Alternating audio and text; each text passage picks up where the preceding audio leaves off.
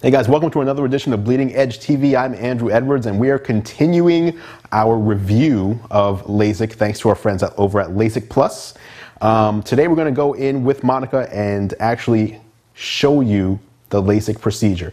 We're going to bring our cameras into the operating room, show you the procedure right on her eye, get commentary from her as it happens, and a little bit more. So stay tuned, stick around, and if you're squeamish, you may want to stop watching now.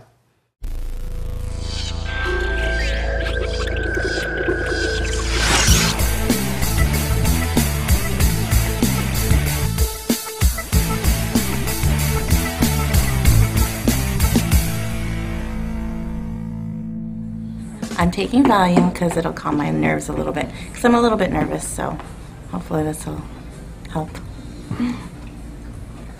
You're putting it underneath your tongue? Mm-hmm. So it is all faster. I'm getting it through my bloodstream faster. Is what I'm doing. I just want to take one more look at your eyes.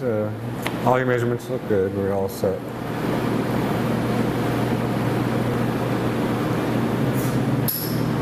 Everything looks great. So, just as before. Just want to explain some stuff about the surgery, just kind of give you an idea of what to expect. Okay. You'll feel pressure during the surgery, but you're not going to feel any pain sensation. The numbing drops take away any type of pain sensation. The pressure gets pretty strong, pretty firm. It gets strong enough that it'll usually cause your vision to kind of gray out or kind of just dim out on you. It's totally normal, but I like to stress that ahead of time so that you know nothing's going wrong. It's just from the pressure on the eye. You won't feel any cutting sensation. When you feel the pressure, we're actually making the flap with the laser. But again, no cutting sensation, just pressure sensation on the eye. After we finish making the flap, pressure's going to come off, vision comes back. We'll make the other flap on the other eye. After that, then we transition you over to the other laser, which is actually right next to the laser that's cutting the flap. The other laser is going to reshape the curvature of the cornea, and that's what's going to correct your vision by making the cornea have a flatter curvature. That laser is painless as well. You may smell a smell. It kind of smells like burning hair. The laser is actually not using heat, so it's not burning in the sense of heat, but the way the laser interacts with the tissues, it gives off a smell that's kind of like burning hair. So normal, nothing's on fire, but it smells like burning hair. It's very fast. That laser is really quick. Before you know it, surgery's all done. There's going to be a little blinking kind of orange light that's going to give you something to focus on during the laser procedure. But again, you're not going to feel any pain sensation. You're actually not going to see you won't see the laser beam itself because it's actually not in a visible light spectrum. But you'll see a special light that just gives you something to focus on. Before you know it, surgery's all done, and the best thing to do afterwards is take a nice long nap. You'll notice some improvement in the vision even immediately after surgery because you're really nearsighted. But it'll be pretty kind of foggy. There'll be a lot of kind of fuzziness around the edges of things immediately after surgery.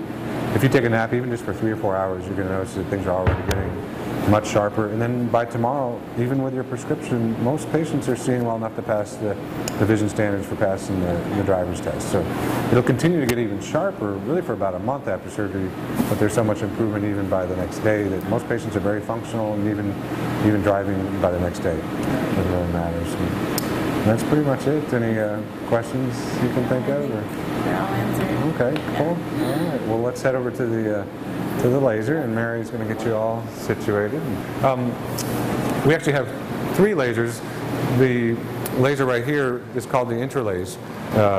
It's an incredibly beautiful piece of equipment because it's extremely precise down into the thousandths of an inch. So we can predict the flap thickness, to within a very very fine parameter. So this is what we make the flap for the LASIK procedure with. And then we have 2 lasers that reshape the curvature of the cornea. The laser that we're going to use on Monica is the Vizx Star S4 laser. It has the iris registration system, which actually measures exactly the alignment of your iris, so it takes into account where the patient's head position is, and it takes into account any tilt. We call it intorting or extorting their eye, either inward or outward. So it's very accurate for treating astigmatism as well because it picks up exactly the alignment of the eye. Both of these lasers are what we call excimer lasers, and they're basically ablating or removing tissue to sculpt the curvature of the cornea. The other laser that we have here is the Bausch & Lomb Xioptics laser. And this is the most updated version. This is the 100 Hertz version. Both of these lasers have what we call custom treatments using wavefront technology. And we found for visual quality, especially night vision or dim lighting conditions, things like that, we get the best results, the best visual quality with the wavefront treatment.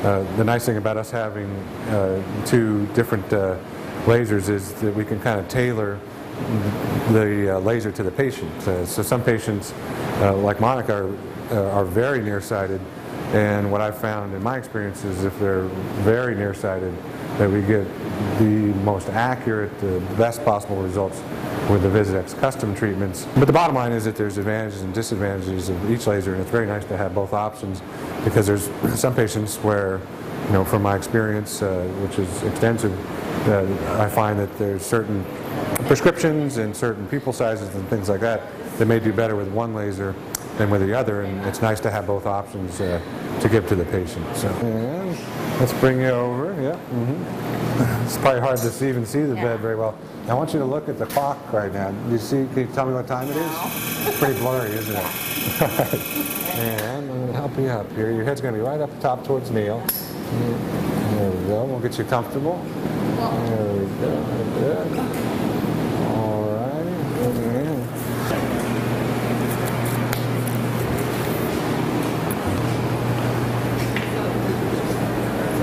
Yeah. Okay.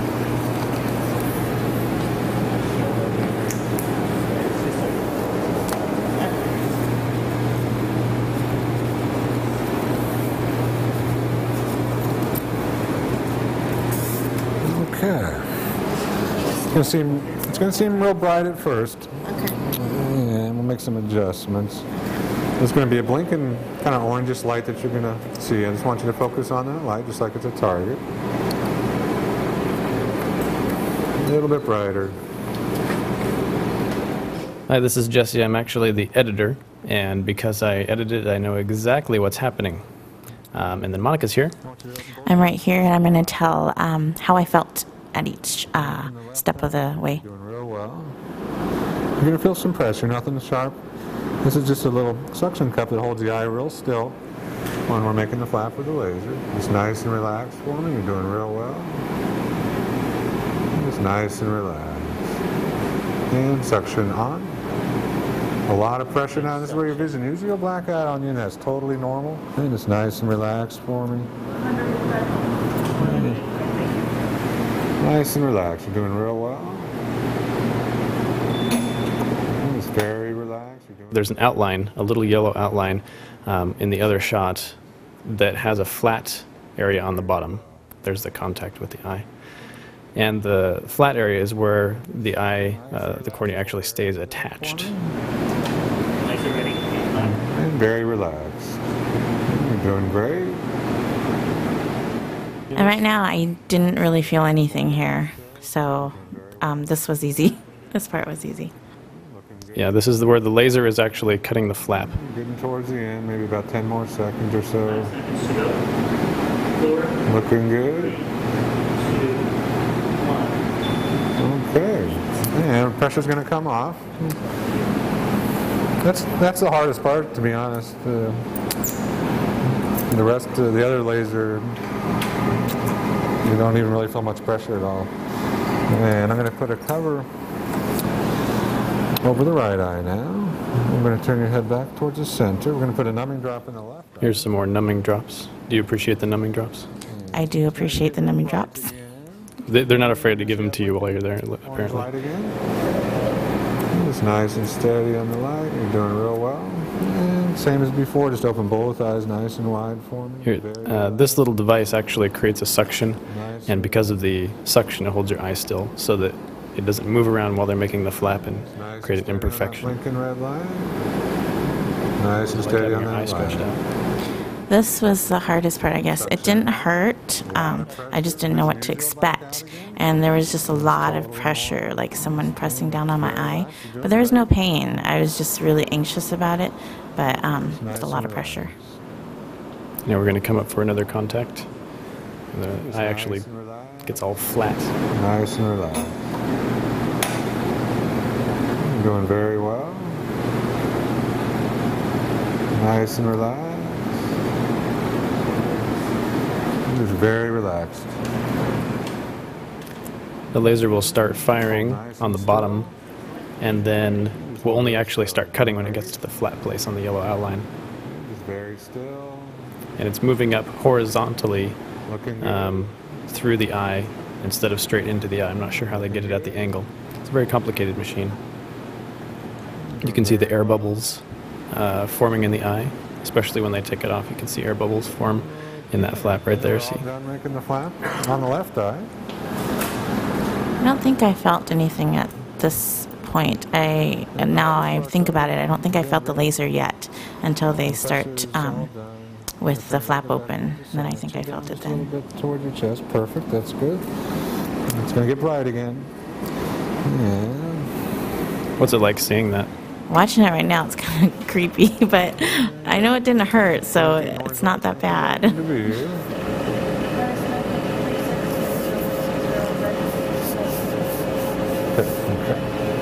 Yeah, this is just a little island holder just to keep it. Here's a scene from The Clockwork Orange. That's what Monica said anyway. Yeah, this part was kind of freaky because you could see the things coming at you, but you didn't feel it, so that was fine. And you took medication before the surgery to make you not care? I did because I was a little nervous, so they gave me some A little Valium. bit of pressure. Valium. Not too bad. This is where they're going to actually separate the flap and pull it off of the front of the eye so that they can keep the perfectly smooth surface on the front of the eye intact while they dissolve the surface underneath the eye with the laser. Doing great. So I didn't feel him doing this part, until the flap opens. I know he said it was going to get a little bit blurry, but I just remember it going black when he pulled the flap off. So that was kind of It's gonna get unexpected, but again, there was no pain, so I was okay. The flap is stored on the bottom of the eye, kind of like a folding door, until they finish with the lasers. And it's nice and steady, nice and steady. You're doing real well. This is just a little sponge that they actually dry off the eye with. If there's too much water in there, it can throw off the trajectory of the laser and things like that with refraction. So they need a pretty dry surface for the laser. It's also apparently the grossest part. Yeah, it's kind of weird watching it back, but it didn't hurt. And so I'm glad it didn't hurt, and they're really good about making sure that you're comfortable. Drying the... Everything looks beautiful. Does You're it? doing That's so great. weird. Nice and It relaxed. looks like a peeled grape. Looking good. It really does. Doing very well. Nice and steady on that blinking light. You can see the blue circling light, and that is their powerful laser actually. And here's little bursts of smoke coming off the eye. I don't know if you can see that very well. But they're getting sucked into an air tube, so it doesn't smell bad. And removing the material makes the eye flatter on the front, and that is what actually corrects the vision, is the change in the shape of the lens. We're going to smooth down the flap. It's going to start getting clear as well.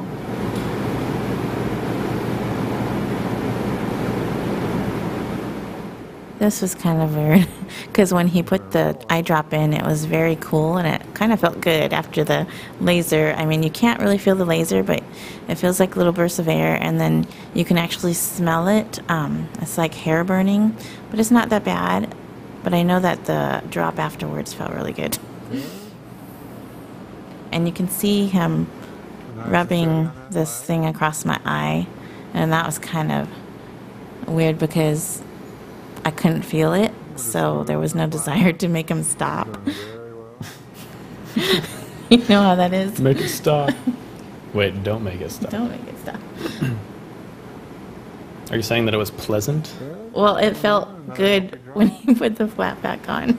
That sounds weird, but it was cool. It was like a refreshing drop for my eye or something. And some more drops. And with the interlace flaps, they just look perfect every time.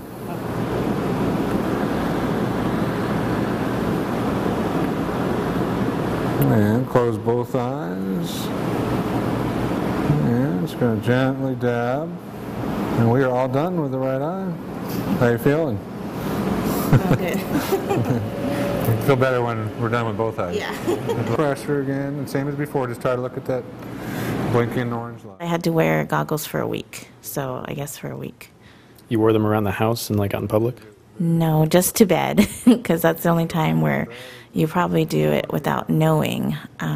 But I really had to be careful during the day too, because I have a habit of rubbing my eyes. So if you do have a habit of it, just be aware of that.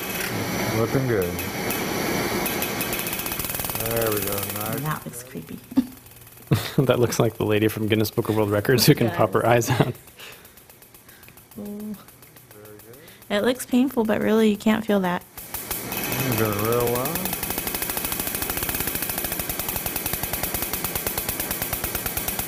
It's pretty loud. It sounds like a machine gun that a mouse would use. Almost done. Excellent. It Very did good sound job. like that. Following the light, you're doing great. It's going to start getting clearer now. And just be aware that I was very nervous about doing this, but they made me feel so comfortable and just talked me through the whole thing. So I think I did pretty well. It wasn't as bad as I thought it was going to be, and I think just the unknown is what Nice and scares steady us on the most. light. Keep looking right at that blinking light. It is weird. After watching this video, therefore, you should have no fear whatsoever.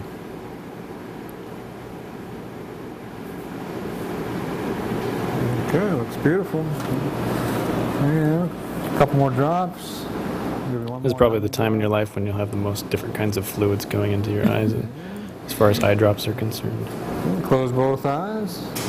And big sigh of relief. You're all done. Got a good smile from you, though. Easy. That's the end of our commenting, so thank you for watching or listening to us. It's hard to know what to expect ahead of time, but after it's over, usually it doesn't seem as bad as what you thought it was going to be. So, okay, we did great. You're a very good patient. I'm going to take one more look at your eyes with the microscope again. And remember how you were trying to see the clock before? Yeah. You see anything?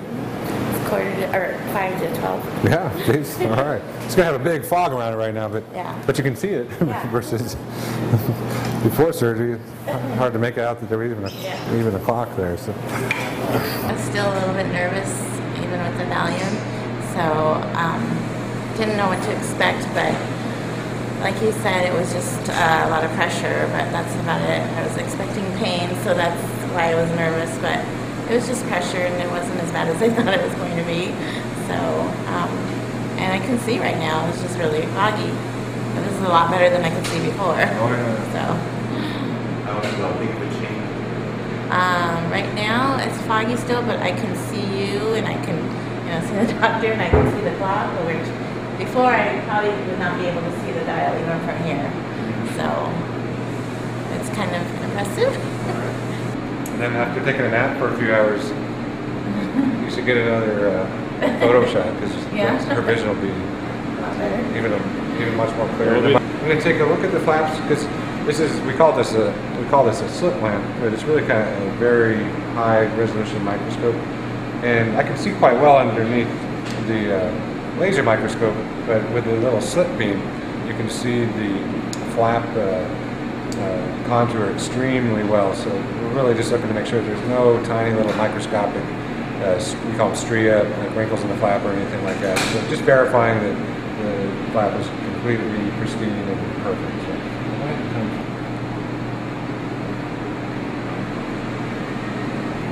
And that is it. So, Well, thank you so you much. did great. You were a very good patient. I know you were nervous. But you were very good. So you saw after what? Yeah.